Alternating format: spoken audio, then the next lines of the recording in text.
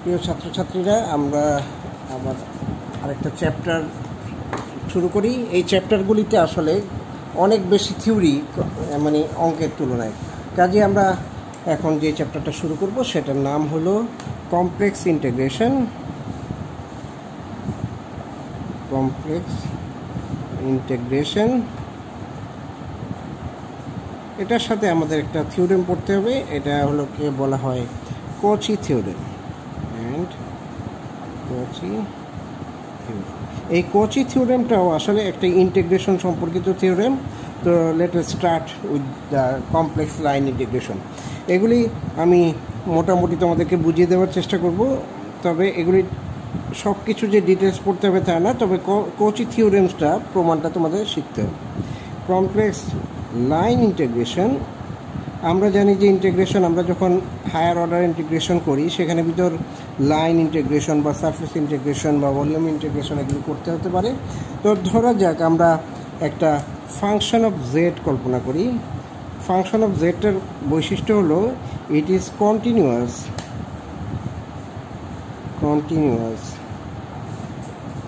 at all points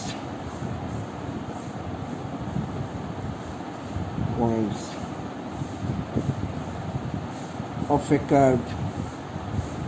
curve C। এখন ধরে নিচ্ছি যে C is a finite length। এটা মানে একটা ইনফিনিট না, এটা একটা সীমার ভিতর একটা দৈর্ঘ্য।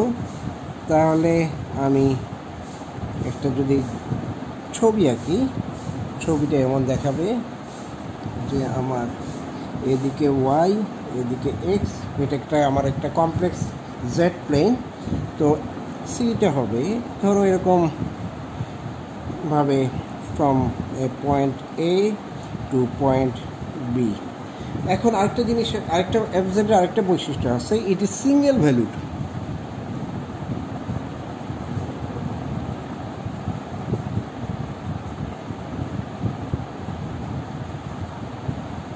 এখন সিঙ্গেল ভ্যালু না হলে এটা ডিফাইন করা একটু কষ্ট হয়ে যায়। সিঙ্গেল ভ্যালু হলো যে কোনো একটা জেডের মানের জন্য এফ জেডের মাত্র একটাই মান থাকবে। এরকম ক্ষেত্রে আমরা এটাকে ইন্টিগ্রেট করতে পারি by this way, from a two B F Z DZ. কখনো কখনো আমরা এইভাবে লিখে থাকি, এটা C F Z DZ.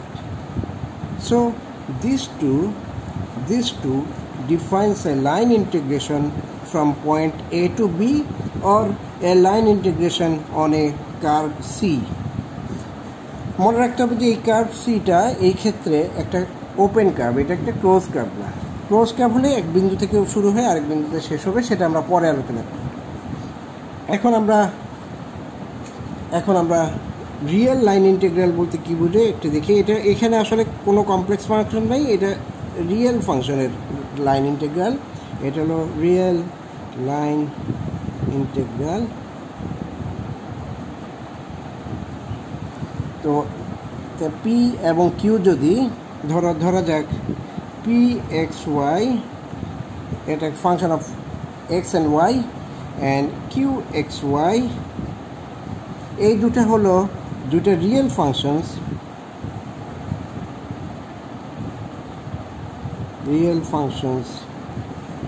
Of x and Y.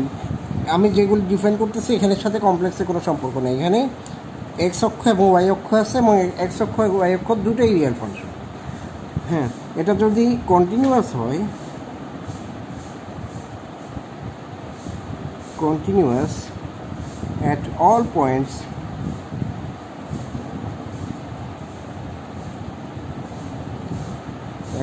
points of curve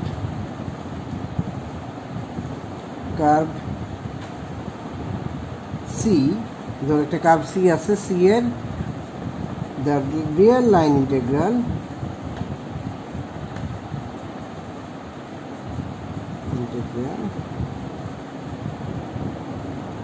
integral of p dx plus q dy along curve C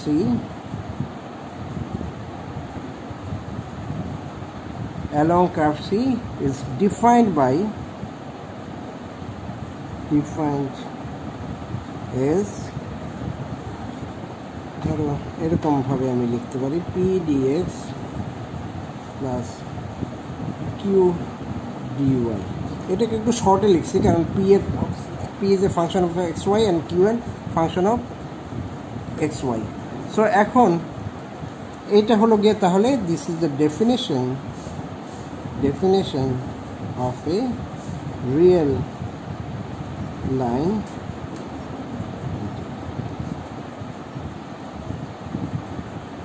okay. After that এখন আমরা দেখি যে কমপ্লেক্স লাইন ইন্টিগ্রাল কিভাবে আসে এবং তার সাথে রিয়েল লাইন ইন্টিগ্রালের সম্পর্ক কি এটা আমরা একটু দেখি।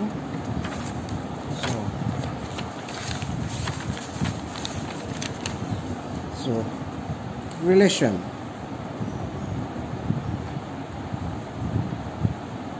between real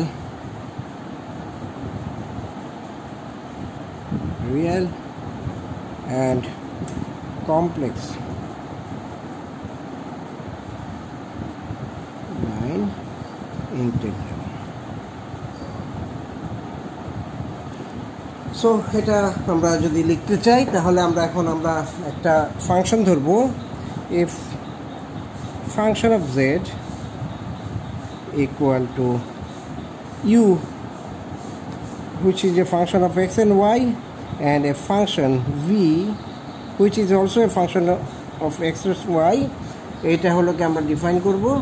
এটাকে সংক্ষেপে আমরা এইভাবে লিখতে পারি u plus iv। তাহলে the complex line integral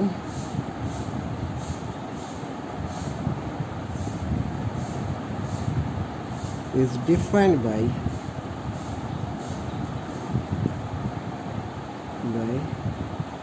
এভাবে একটা c একটা কার্ভ fz এটাকে আমি ভেঙে ফেলতে পারি। fz কে আমরা লিখতে পারি u plus iv আর dz কে আমরা লিখতে পারি x plus iy dx plus idy। এখন এটাকে যদি আমি গুণ করি তাহলে আমি পাবো রিয়েল পার্ট এবং ইমাজিনারি পার্টগুলিকে এগুলি গুণ করে দিব। গুণ করে আমি পাবো u dx minus u dy v dy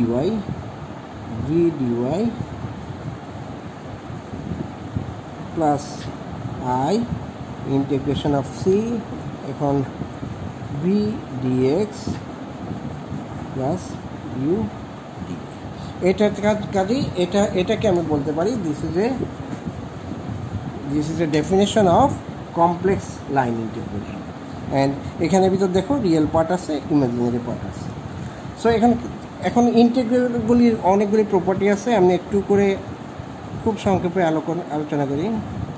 properties of integrals complex integrals। তো এটাকে আমি যেমন ধরো দুইটা ইন্টিগ্রেশন এটাকে যোগ করা যায় এরা অ্যাসোসিয়েটিভ fz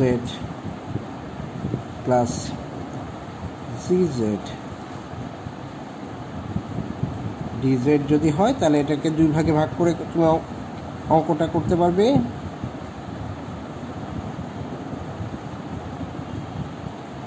তারপরে তুমি মনে করো যদি গুণ থাকে একটা কনস্ট্যান্ট নাম্বার দিয়ে গুণ থাকে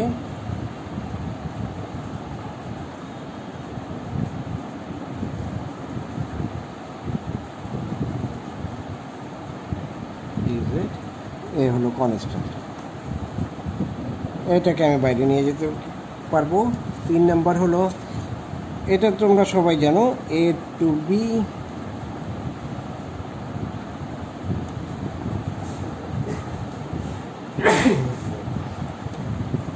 এটাকে লেখা যায় minus b to a fz dz।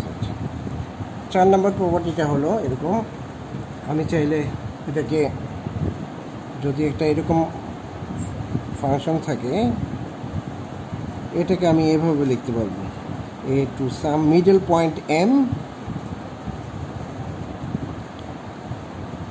এই মিডল পয়েন্ট m থেকে আবার b,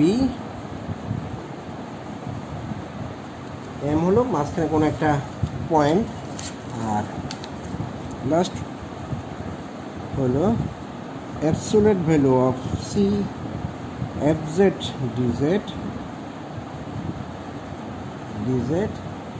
is smaller than, always smaller or equal to ml. m বলতে বোঝাচ্ছে হলো function of z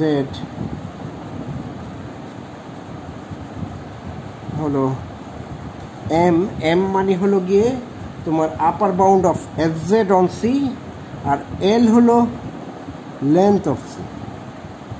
upper bound কাকে বলে? আপার বাউন্ড বলে হলো গিয়ে সর্বোচ্চ মান, fz এর সর্বোচ্চ মান হলো গিয়ে m, আর তোমার l হলো লেন্থ, c এর একটা লেন্থ। সো এই কয়েকটা প্রপার্টি আমাদের জানলেই হবে। তারপর আমরা আরেকটা জিনিস দেখব, সেটা হলো গিয়ে আমরা যেমন আগে চেঞ্জ অফ ভেরিয়েবল করতে পারতাম, এখানেও করতে পারবো। চেঞ্জ অফ ভেরিয়েবলের রুল হলো এরকম,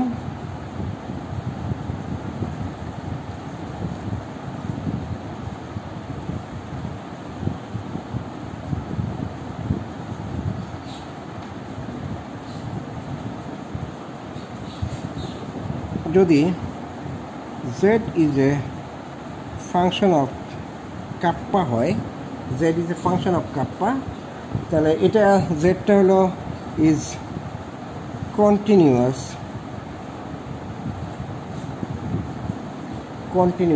function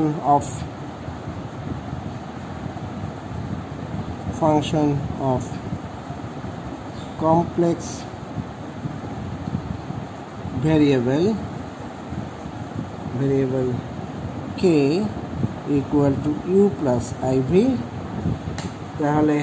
তাহলে এখন ধরি if a curve c in the z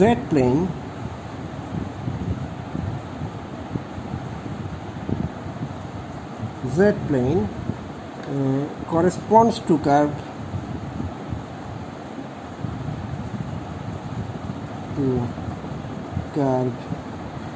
C prime in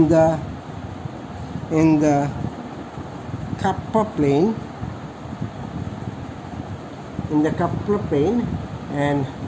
and derivative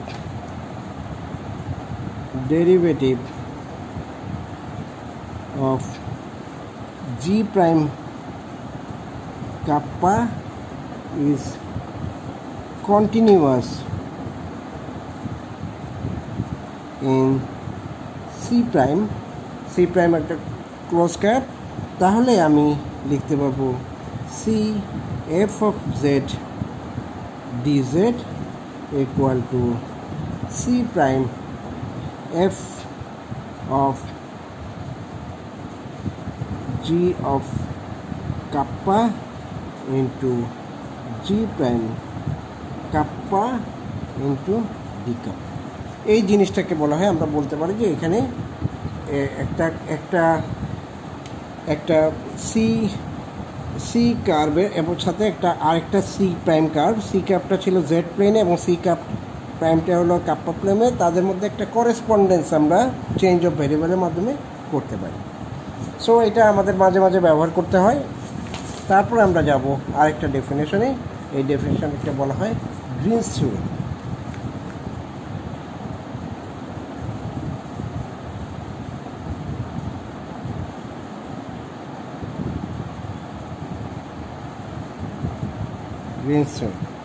Greens থিওরেমটা বলছে যদি let pxy and qxy be continuous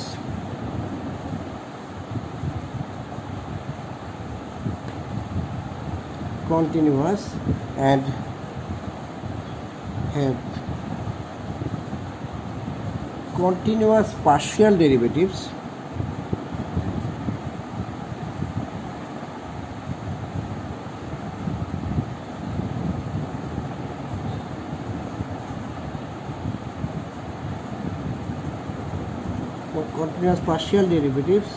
in a region R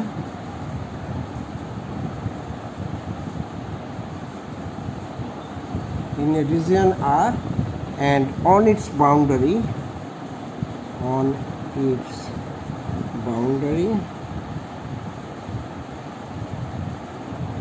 C, তার মানে এরকম ধরনের একটা রিজিয়ন আছে, এটা একটা রিজিয়ন আর তার বাউন্ডারি হলো সি, ঠিক আছে, এবং PXY এবং QXY হলো এই রিজিয়নের ভিতরে এবং তার বাউন্ডারিতে পি এবং কিউ এবং তাদের ডেরিভেটিভ সব কিছু হলো এটাতে কন্টিনিউয়াস। সেরকম যদি হয় গ্রিনস ফাংশন বলে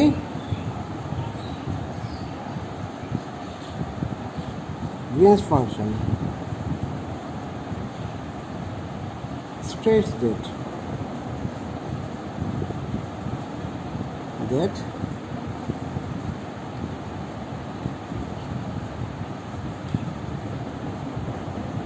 P dx plus Q dy, this is equal to surface integration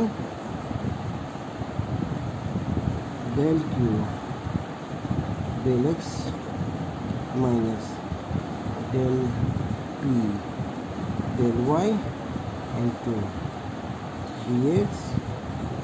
এই পাশের অংশটা হলো লাইন ইন্টিগ্রেশন আর এটা হলো সারফেস ইন্টিগ্রেশন। এই ধরনের একটা থিওরেম, একদম রিলেশন পি এবং কিউ এবং তাদের ডেরিভেটিভের ভিতর থাকে। So it is called green function. এইটাকে আমার হয়তো কখনো ব্যবহার করতে হতে পারে, বাট আমাদের যদি ডেফিনেশনটা আমরা শিখে রাখি এটাই আনা। তো এখন এটার একটা কমপ্লেক্স ফর্ম আছে, সেটা আমরা দেখার চেষ্টা করি।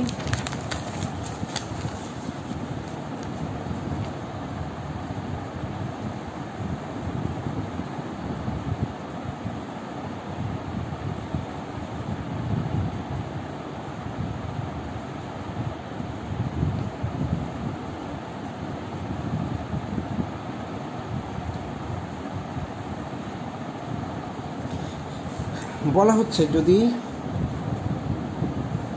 let f একটা function, it is a function of z and complex conjugate of z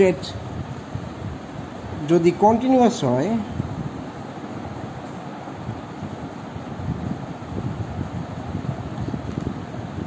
and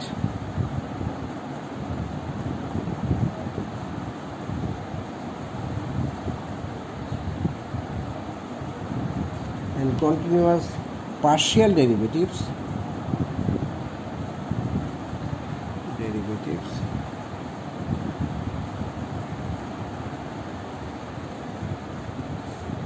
in a region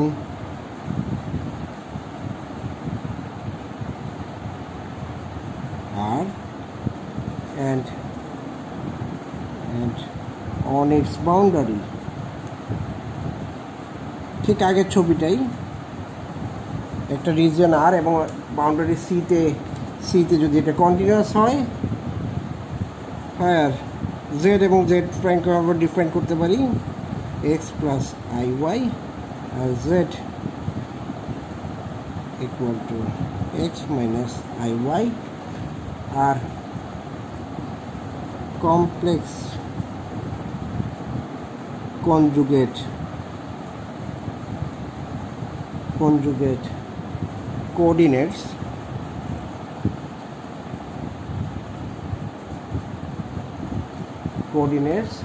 তাহলে Greens function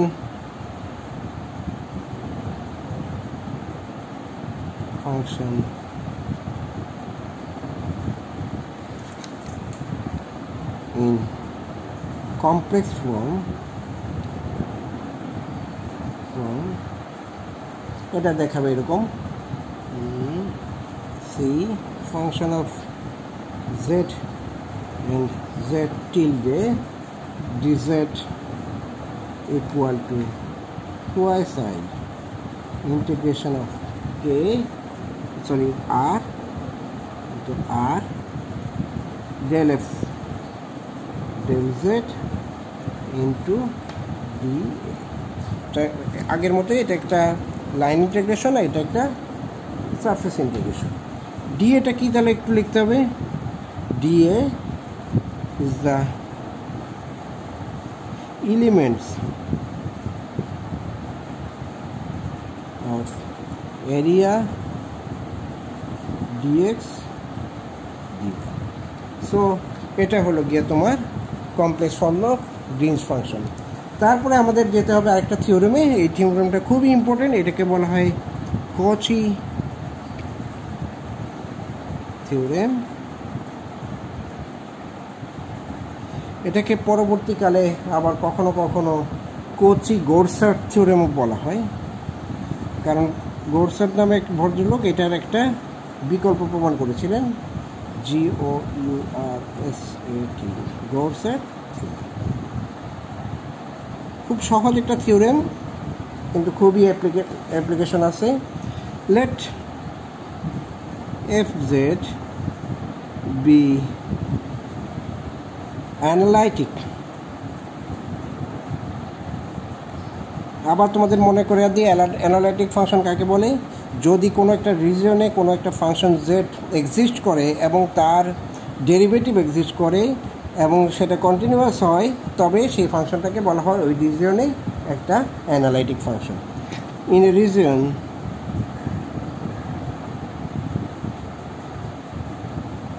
R and on its boundary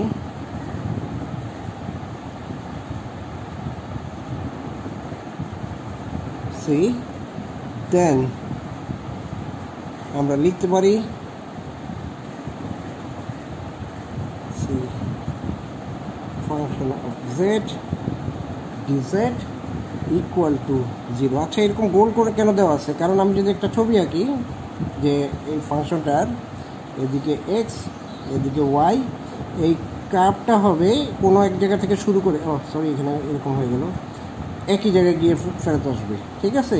তো এই ভিতরে এইটা হলো গিয়ে তার রিজিয়ন আর হলো তার কার্ভ সি।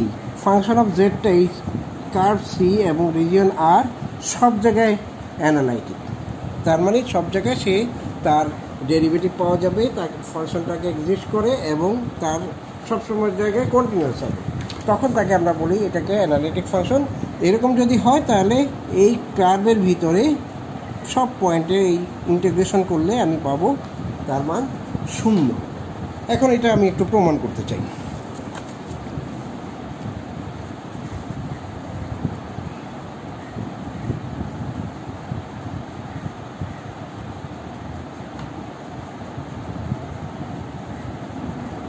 এটা প্রমাণ করতে গেলে আমাকে গ্রিনসের ফাংশনটা ব্যবহার করতে হয়, তো সেটা ব্যবহার করে আমি এটাকে প্রমাণ করব। Just a minute.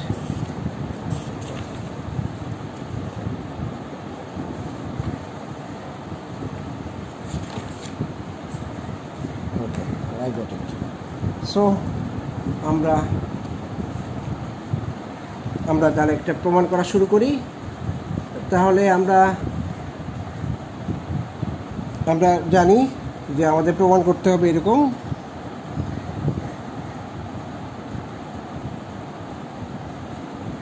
যেখানে রিজিয়নের ভিতরে fz and its derivative f prime z is continuous at all points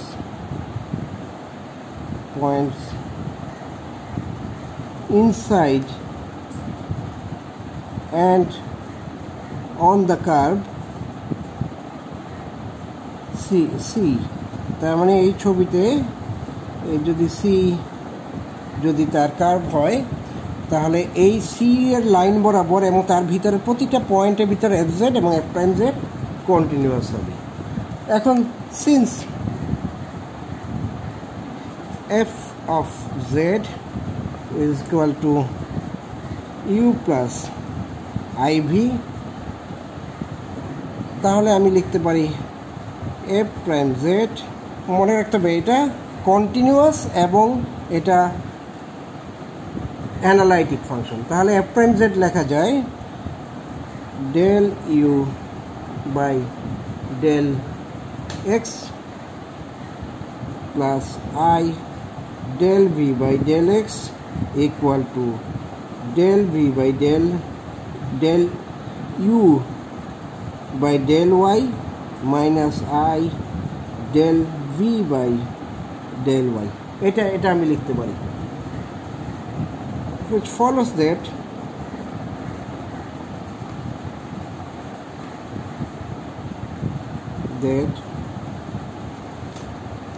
del u del x equal to del,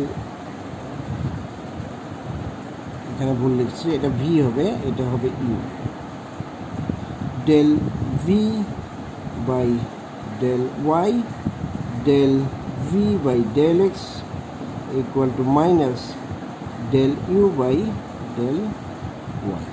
এগুলি কি কন্ডিশন? এগুলি ছিল অ্যাকচুয়ালি কচি-রাইমান কন্ডিশন। অফ কচি-রাইমান কন্ডিশন আমাদেরকে কি দিয়েছিল? আমাদের দিয়েছিল যে কোনো একটা ফাংশন যদি ডেরিভেটিভ, কোনো ফাংশনের ডেরিভেটিভ যদি কন্টিনিউয়াস হতে হয় বা অ্যানালাইটিক হয়ে থাকে, তাহলে এই কন্ডিশনটা তাদের স্যাটিসফাই করতে হবে। এটা হলো এই কন্ডিশন কোথায়?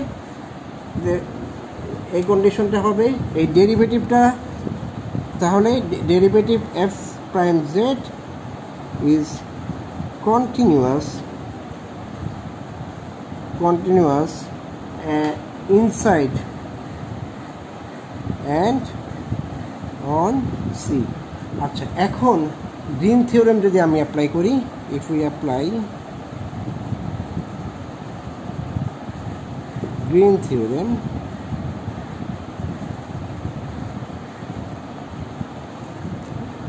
তাহলে আমি পাবো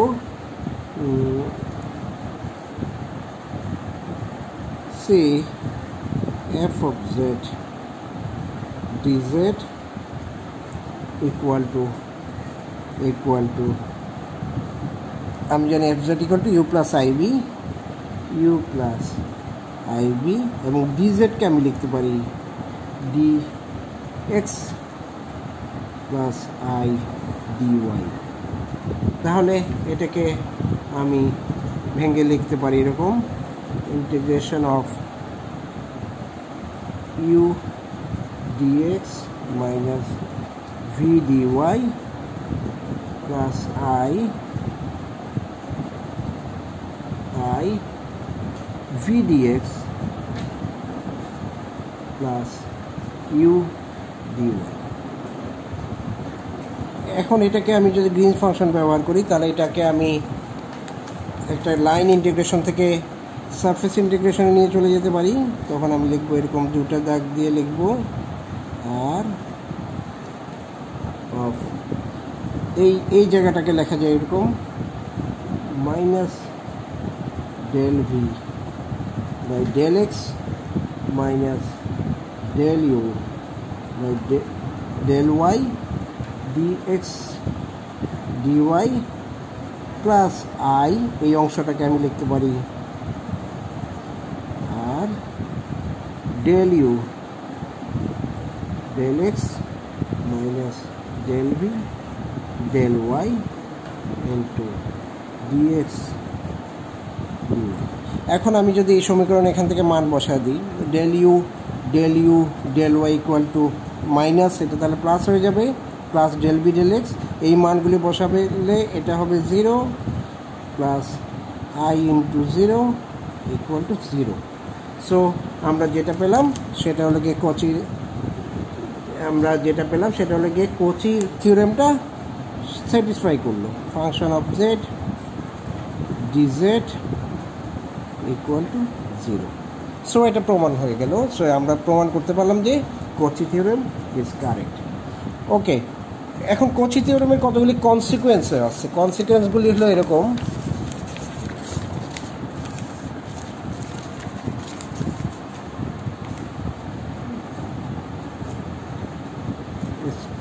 টাইম আমি বের করতে হবে আমাকে।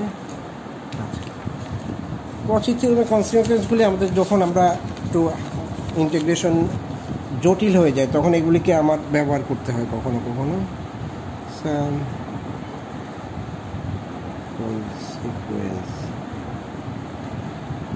of Cauchy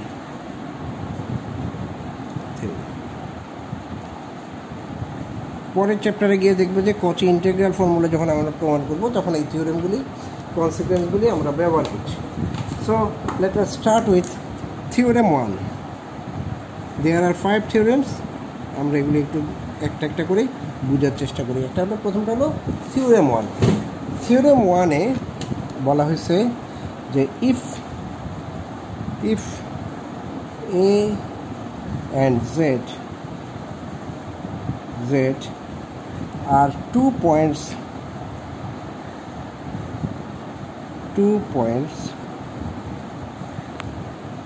in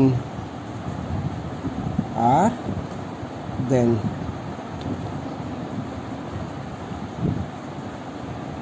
A to Z function of Z dz is independent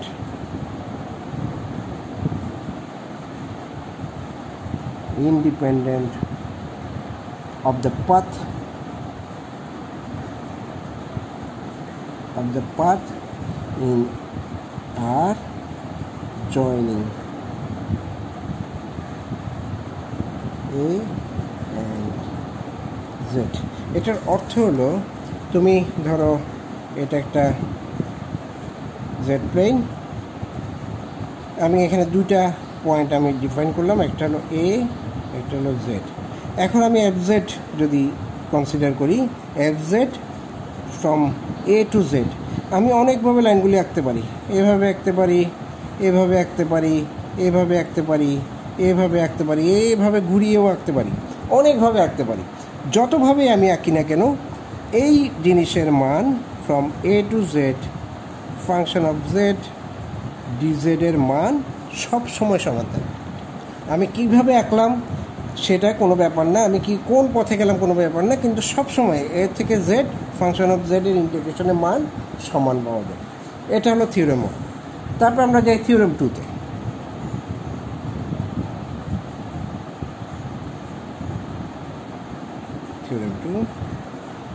theorem 2টা আমাদেরকে বলছে যে if A and Z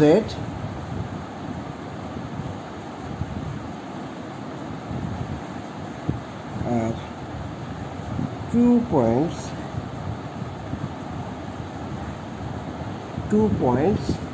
in R and GZ হলো একটা ফাংশন যেটাকে ডিফাইন করবে A থেকে B function of Z dz, A থেকে B না, A থেকে Z function of Z dz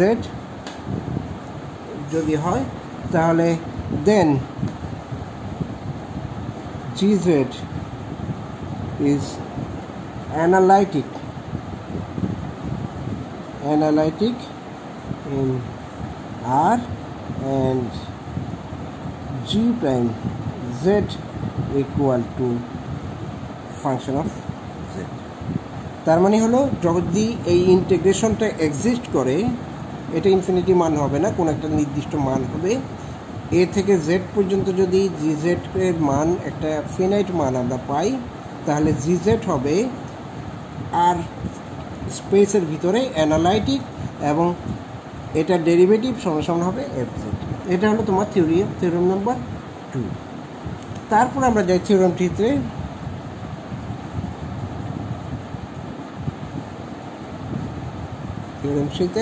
theorem 3 বলছে, যদি if A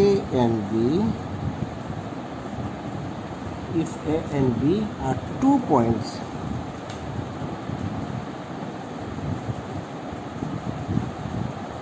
in R, আর এর ভিতর দুইটা পয়েন্ট, and এইভাবে ডিফাইন করা হয়েছে যে derivative of capital F is equal to function of Z.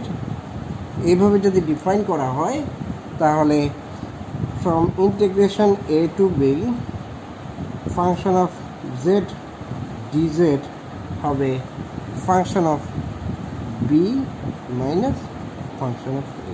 এটা আসলে খুব সিম্পল একটা জিনিস, কারণ হলো কি আসলে এটা ডেরিভেটিভ করার পরে যেটা পাবো, এটাকে ইন্টিগ্রেট করার পর যেটা পাবো সেটা হলো derivative of F prime Z. এই মানটা বসালে আমরা এটা পেয়ে যাবো। এটা খুবই সিম্পল জিনিস। তো আমরা তো পরের থিওরেমটা দেখি। এটার একটা এক্সাম্পল বইয়ে দেওয়া আছে, এটা তোমরা ট্রাই করে দেখতে পারো। যেমন ধরো এখানে বলা হয়েছে একটা 4z dz, এখানে i from i two i minus 1, এটাকে ইন্টিগ্রেট করে ওরা রেজাল্ট পাইছে 18 মাইনাস 4i। তো এইটা তুমি নিজের হাতেই করে দেখতে পারো, যেটাকে বইয়ের মধ্যে করে দেওয়া আছে, কাজেই তোমরা দেখে নিন বই থেকে। তারপরে আমরা থিওরেম 4-এ যাই। এই থিওরেমগুলি আস্তে আস্তে আমাদের প্রয়োজন বাড়িয়ে দেবে, কারণ আমরা আরেকটু কঠিন দিকে চলে যাব। থিওরেম 4 হলো late F Z is analytic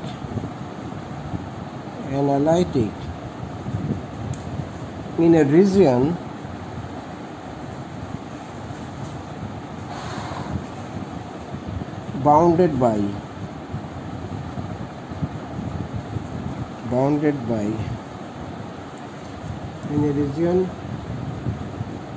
bounded by two simple closed curves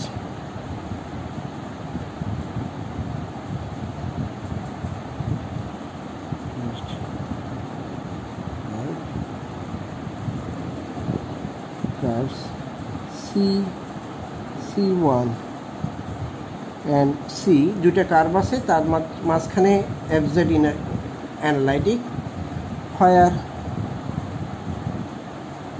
C1 lies inside C and এবং side and on this curve, then তাহলে আমরা তখন এইরকমভাবে ডিফাইন করতে হবে function of Z DZ equal to C1 function of Z DZ. এটা একটা ছবি এঁকে বোঝার প্রয়োজন আছে। সেটা হলো গিয়ে ধরো এই একটা আমি আর্গান ডায়াগ্রাম আঁকলাম। এখানে ধর এইটা হলো তোমার সি কার্ভ, আর এইটা হলো তোমার C1 কার্ভ। এখন ফাংশন অফ জেড কোথায় অ্যানালাইটিক? ফাংশন অফ জেড হলো এই জায়গাটা অ্যানালাইটিক। এটাকে আমি মার্ক করে দিচ্ছি, এই জায়গাটা অ্যানালাইটিক।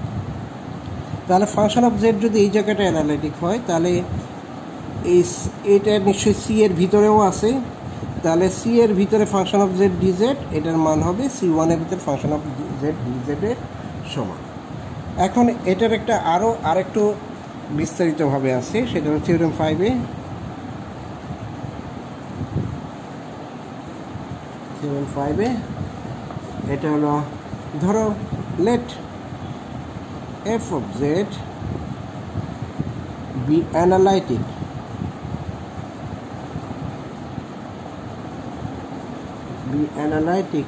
in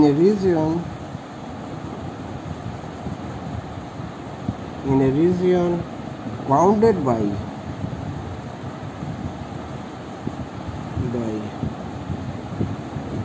the non-overlapping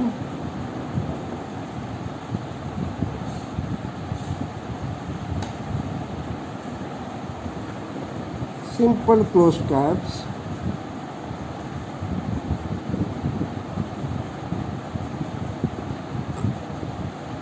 মনে করে অনেকগুলি কার্ভ থাকতে পারে, C1, C2, C3, C4 এইভাবে CN পর্যন্ত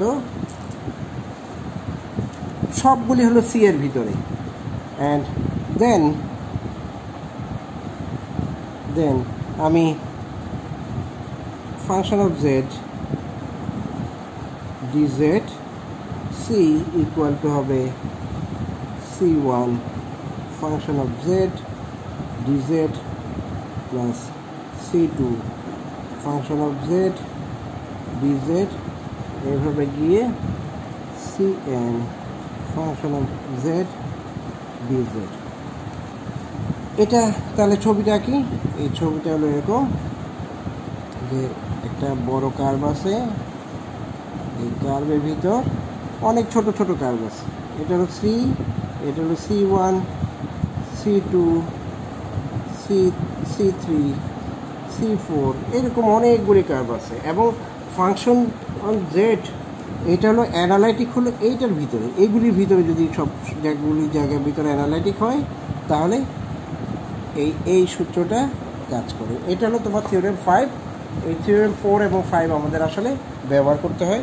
তো এটার সাথে সাথে আমাদের আসলে এই থিওরেম, এই চ্যাপ্টার 4-এর থিওরেমগুলি শেষ হয়ে গেছে। তো আমাদের আরেকটু এক্সারসাইজগুলি একটু দেখতে হবে। আবার এই অংশটা আবার একটু ছবিটা দেখাতে হচ্ছে, কারণ আমি পরে দেখলাম যে এটা আমি যখন বলছিলাম তখন এটা স্ক্রিনের বাইরে ছিল। তো আমি থিওরেম 5টা আবার বলি। যদি fz অ্যানালাইটিক হয় কোনো একটা region bounded by a curve C, এটা হলো একটা রিজিয়ন যেটা C এর ভিতরে আছে, সেখানে ভিতরে অনেক ছোট ছোট রিজিয়ন আছে, C1, C2, C3 এটসেট্রা। ঠিক আছে, এগুলি এখন আমার fz হলো অ্যানালাইটিক এই C1-এর ভিতর, C2 ভিতর, C3 ভিতর, এরকম Cn পর্যন্ত অনেকগুলি ছোট ছোট রিজিয়নের ভিতর এটা অ্যানালাইটিক যদি হয়, তাহলে আমি এই সূত্রটা লিখতে পারি যে একটা বিগার কার্ভ C যেটা আছে সেটার ভিতর যে fz dz সেটার মান হবে C1 প্রতিটা ছোট ছোট কার্ভের fz dz এর সামের যোগফলের সমান হবে। So this is my theorem 5। আমি যখন বলছিলাম তখন এই ছবিটা আসলে স্ক্রিনে ছিল না, তাই এটাকে আবার বললাম।